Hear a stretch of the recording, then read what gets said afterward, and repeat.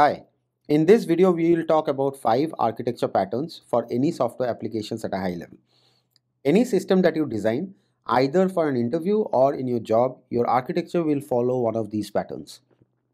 And if you are giving an interview for any tier 1 companies, knowing about different architecture patterns is almost a prerequisite to designing any system that you are asked. So let's get started. The first architecture is a monolithic architecture.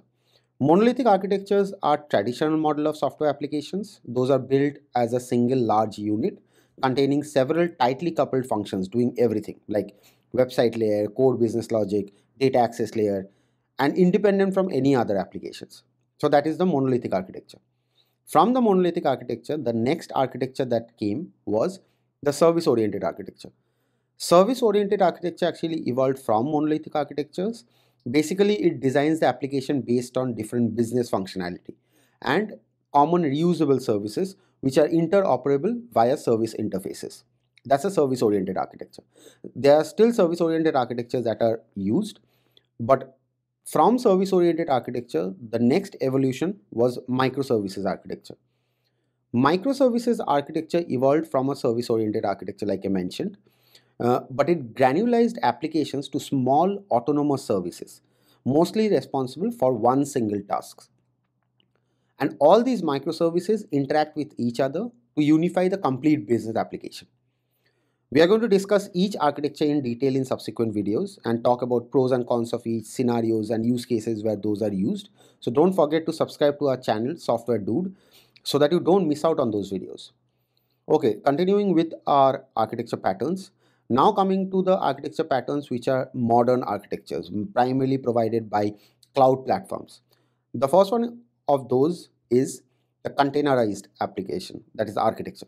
The containerized architectures which packages the software services and its dependencies into a single isolated unit.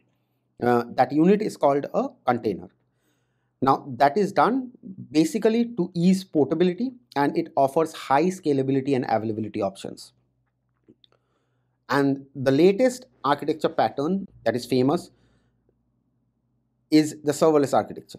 Serverless architectures are the most recent patterns which provides a way to build and run applications and services without the need to manage infrastructure.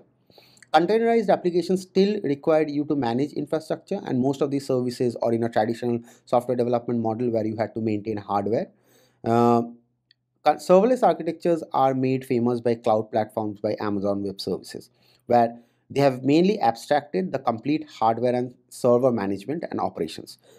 Um, in fact, the provisioning, deprovisioning, scaling, those are all abstracted from developers, and they can purely focus on core product and business logic. These are the 5 architecture patterns when building any software application. Let us know in the comment section if this was useful and any other specific topics if you want to learn about. Like I mentioned, don't forget to subscribe to our channel SoftwareDude. Thank you for watching.